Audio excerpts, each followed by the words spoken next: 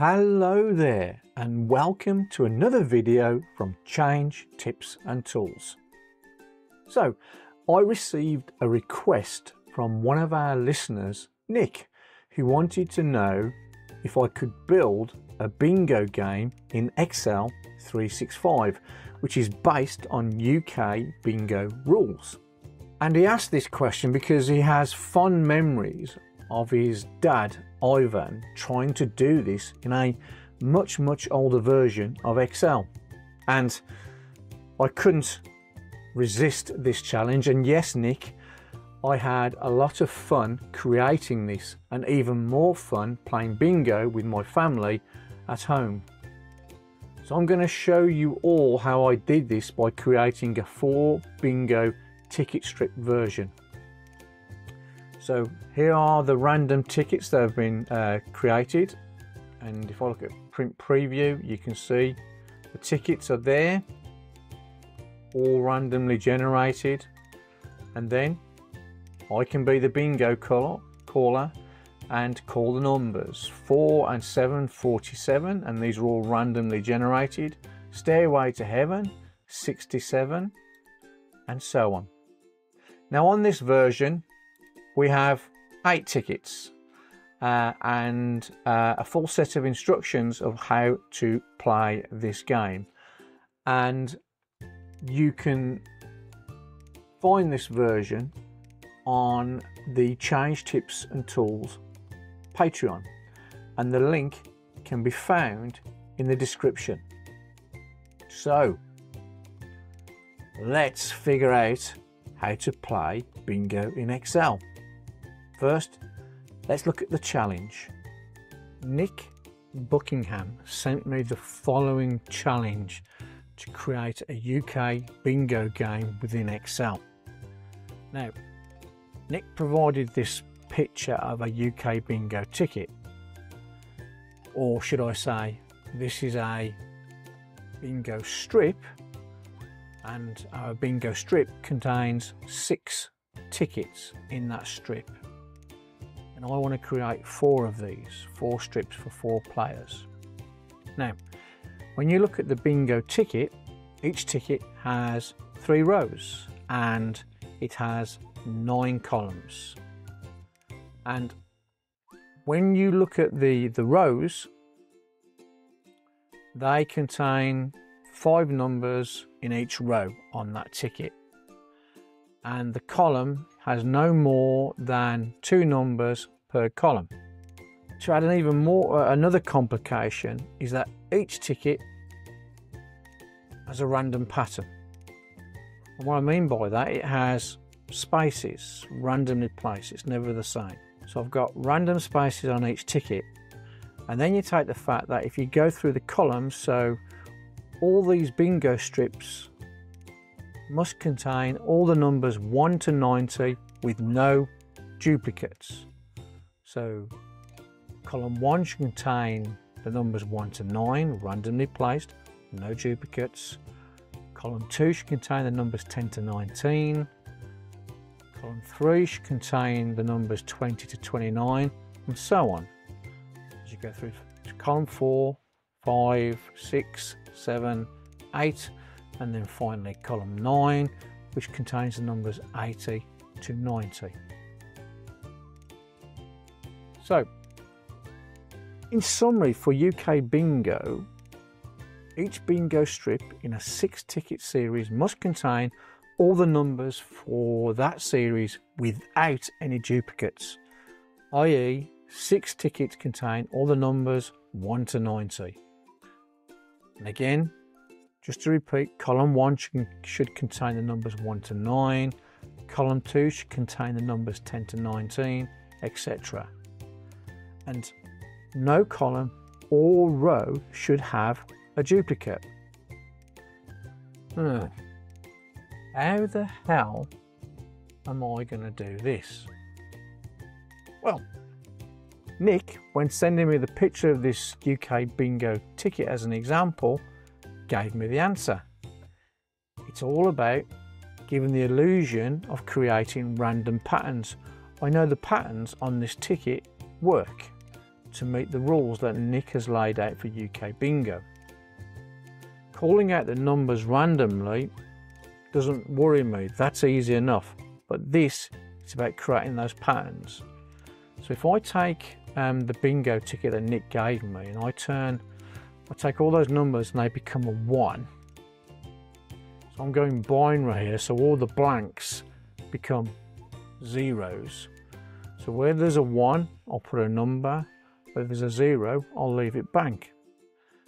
And I know that this pattern works, so all I've got to do is take that pattern and then create copies of that pattern, just mix it up, like so, to give the illusion of a random pattern per ticket.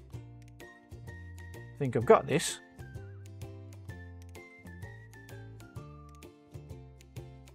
In this video series, we will use multiple functions: the sequence function, the find, ISERROR, SORTBY, and multiple random functions with a sprinkle of Visual Basic magic. So, without further ado, let's do this. So here I have an Excel file and I've called it Ivan's Bingo How-To in honour of Nick's dad, Ivan, and I've created 5 tabs. So I've got the Bingo Tickets tab. So this is where we'll hold the actual tickets that we print that are randomly generated, those strips, those bingo strips. We've then got the Bingo Call tab, which is where we will, as the hostess with the mostess, call out the numbers with the phrases. We've then got the Bingo Call Support tab. So this is where all the numbers are and their phrases, the associated phrases. So I got these off a popular UK bingo site. So 1 to 90, numbers 1 to 90 with their phrases. And then we've got the ticket numbers. So this is where the magic will happen as far as creating those random numbers for the tickets. But first, we start with the combinations. So here's a copy of the ticket that Ivan's son Nick sent me. So this is the ticket with the combinations. And as I said, this is where the answer lies. So as you can see, we've got the numbers, I've then got a space. So I've got 6 tickets here, 3 rows per ticket and 9 columns. So I just need to create or give the illusion of a randomly generated pattern on multiple ticket combination or ticket strip combinations. So first of all, I'm going to need the combination. So I'm going to put comb hash there. So those will be my different types of combinations. I'm then going to want the row. So that's reference the different rows. So 1, 2, 3, all the way down to 18 down here. So there's 18 rows in total in a strip. I then want some way of creating that combination. Yeah. And then I'm going to, I've got 9 columns, so I want reference the 9 columns where I want a 1 for each of these numbers and then a 0 for the space. So what I'm going to do is I'm going to do here, I'm going to do equals sequence. And I'm going to do 18 rows, just get myself 18 rows there. So there are my 18 rows, like so. And then all I'm going to do is go Shift Control down, Control copy, and Shift Control V, just to get rid of the formula. So I've now got the numbers there. Now across the top, so those are my rows. I now want the columns across the top. So again, I'm going to use the sequence number. So I'm going to do equals sequence. I don't want the rows, I want columns this time, and I want 9. So I'm going to do 9 for columns and then close the bracket. And there are my 9 columns. So what I want is I want so a 1 there because there's a number there, a 1 there, and so on. And I want to replicate this pattern for all these. So if I think about it, so column 1, 2, 3 is blank. 4, 5 is blank. 6, 7 and 8 are blank, so 7 and 8, and then 9 isn't. So that's where all my zeros are. So if I do something like and use the find function, so the find function finds text within a text. If I do equals find, so I'm going to find this text here. I'm going to do F4 to make it an absolute reference, and do hash, so it goes right across the top there. And I'm going to find it within here, C3. Then I'm going to close the bracket. Let's see what that gives us. So you'll notice where it can't find a number, it's giving me an error, and then it's saying where it's found it in that text there. So 3's position 1, 5 position 2. So really where I've got errors, I want that to be a 1, and where I don't have an error in this find, I want it to be a 0. So let's use the if and the ISERROR function here together. So if I then amend this formula and do if, so if that formula there is error, so we wrap it in that ISERROR. So if it is an error, i.e. true, I'm going to do return comma, return a 1. If it is false, then return a 0. And then if I close that bracket, let's see what that does for me, and hit return. Right, so now I've got ones there where I've got numbers. There you can see the 0 in column 3. Then I've got a 1 in column 4 where there's a number, and then I've got a 0, a 1, 2 zeros for the blanks, and then a number, then 1 there. So let's do the second row in this ticket here. So this time we've got 1, 2, so column 2 is blank. So do a 2, 3, 4 is blank, 5, 6, 7, then 8 and 9 are blank. 8 and 9. And hit return. Then all I've got to do is just copy that formula down to there. Let's put the combinations for all of these rows here. In fact, let's do one more. So let's do this one here. So we've got so 1 and 2 are blank, 3, 4, and then 5 and 6. 5 and 6. And if I do that and then copy that formula down, and again, there we go. So that works. So let me do the rest for all these tickets here. And there you go. So we've now got the patterns for all of these tickets in 1s and 0s. So all I've got to do then, if we take each 3 rows representing a ticket within a strip, so that one's going to be ticket 1, sorry, and this one's going to be ticket 2, it's going to be 3, 4, 5, I've got that right, 1, 2, 3, 4, 5, and then we do 6, yeah. So these represent each of these, ticket 1, 2, 3, 4, 5, 6. All I've got to do now is mix them up. So if I take this one here and we put them here, yeah. So if I say let's take this, the bottom one, and let's reverse it over here. So if I do control copy and I put 6 there. So now we've got this combination at the top. So let's do that for the rest of them. So let's take 5. Just paste them in. I'm just copying them and pasting them.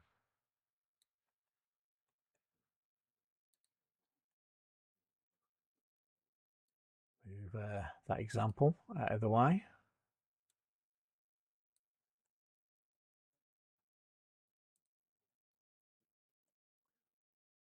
Yeah.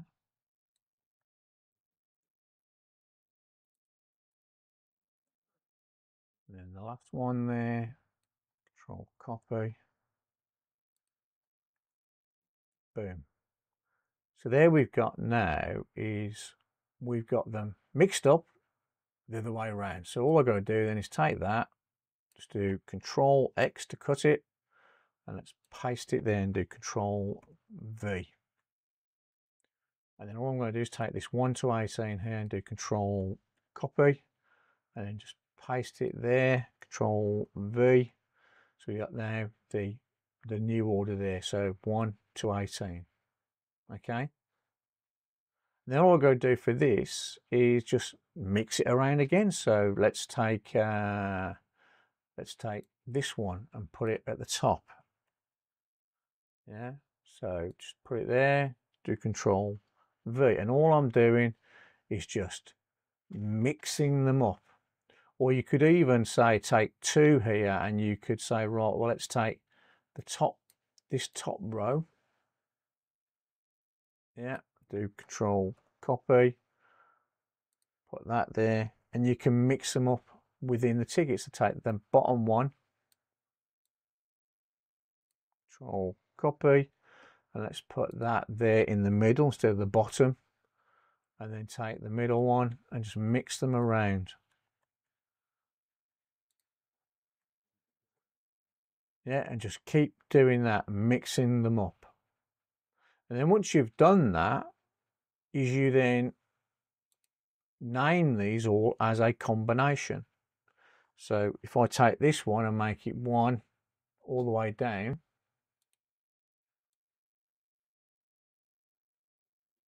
that's that one combination, make this one 2, copy that all the way down, and so on. So let me just create the ticket combinations. I'm going to create 12 versions of this. Yes, so 12 ticket combinations. So let me just do that. And there you go. So I now have 12 different combinations. And all I've done is just, as I've shown you, just mix them up like so. So I've now got the 12 combinations.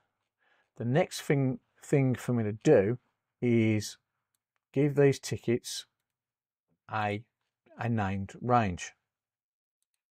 So, and the way that we're going to do that is, if I take this first one, just take the first block to 18, sequence 1 here, and in the name box here, I'm just going to click that. I'm going to call it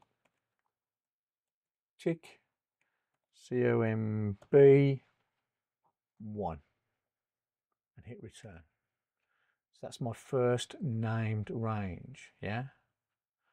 And then I'm going to take the next one, take that down to 18, and this one will be called tick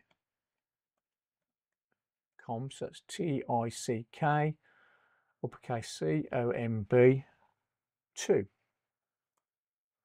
So let me just go down now, selecting all these and giving them the appropriate name range for each of these.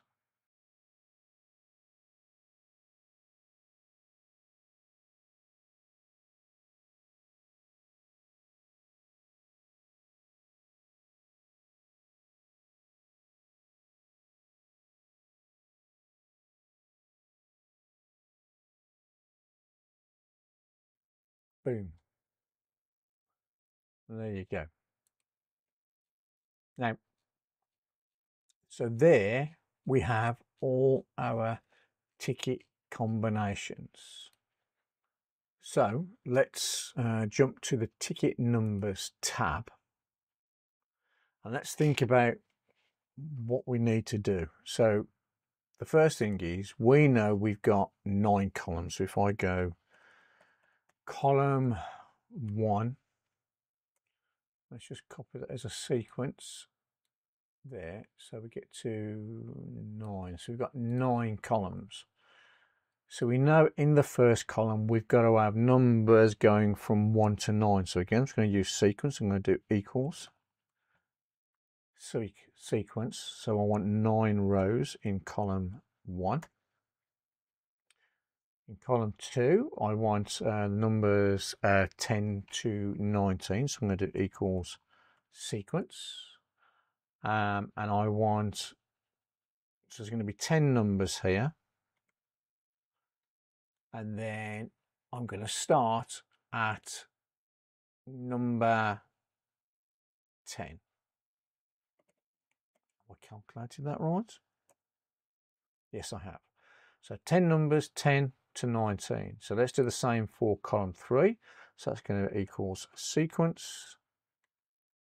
So I want 10 rows, and this time, I don't need columns, I'm going to start at 20 and hit return. Yeah. So let me do the same to up to column 8. Let's do that. Let's put those in there. And there you go. So that's up to column 8. Let's do column 9, which is going to be slightly different. So I'm going to do equals sequence. And this time I want 11 rows in this one. No columns again. And I'm going to start at 80, the number 80. And hit return. Because I need that to go to 80 to 90 there. So these are my numbers. Now, as far as, again, the columns here, if I just take this and do control copy, and let's put that there, control V, is I need to, and just press escape there on the copy, I need to get this column here, but I want it to sort it randomly. So we can do equals sort by function. Now the array is going to be this here, and let's just do function F4 because I'm going to make it, let's make it absolute. I'm going to do hash. So I select the whole column. Then as far as the sort bit is, I'm going to do RANDARRAY. Then as far as the RANDARRAY, the rows, I'm going to use it by the count of rows in this array. So the way that I'm going to do that is I'm going to use the rows function, open bracket, and again the array is going to be this here. I'm going to do F4 to make that absolute, and then I'm going to do hash to include that spill range. Then I'm going to close the bracket on the rows, close the bracket on the RANDARRAY, and then I'm going to close the bracket on the sort by, and let's see what that does for us. So what you can see there, it sorted those numbers randomly in that column. So let's do the same for column 2. So let's do that again. So if I just look at what that's done, so we get the sort by, so we can the sort by, but let's look at what this rows function is doing for us. It's giving me a number, and all I'm saying is a number of rows in the RANDARRAY. So if I just do equals rows and select this and do hash, let's see what that gives us. So it gives me a count of 9. Now you'll see this is recalculating. So each time Excel calculates, it's going to regenerate a new set of numbers here, and we want to stop that, and I'll show you how in a minute. So let me just then delete that, and these numbers change again. So let's do the same here. So I'm going to do equals sort by, so my array is going to be column 2, so I'm going to do that. I'm going to do F4 and do hash, and then my array is going to be random. So RANDARRAY, I'm going to do for the rows argument, I'm going to do rows function, open that bracket again, refer to that column C, make it F4 to make it absolute, and do hash. So I'm counting the rows in that. Close the bracket on the rows, close the bracket on the random array, and then close it on the sort by, and hit return. And I've now got these numbers randomly sorted again. And each time if I do F9, you'll notice that those numbers are just moving around. So let me do the rest and repeat that for all these columns. And there you go. And again, if I keep pressing F9 here, it's recalculating. So what I'm going to do is to switch that off is I'm going to go to File, Options, and on Formulas I'm going to make it manual here and click OK. Which means now each time I do something here, so if I do again equals rows, let's do that, hash, close the bracket, hit return, it calculates as I hit enter here, but you'll notice that this hasn't recalculated. For it to recalculate, if I press F9, it then recalculates, yeah? Wonderful. So let me just delete that there.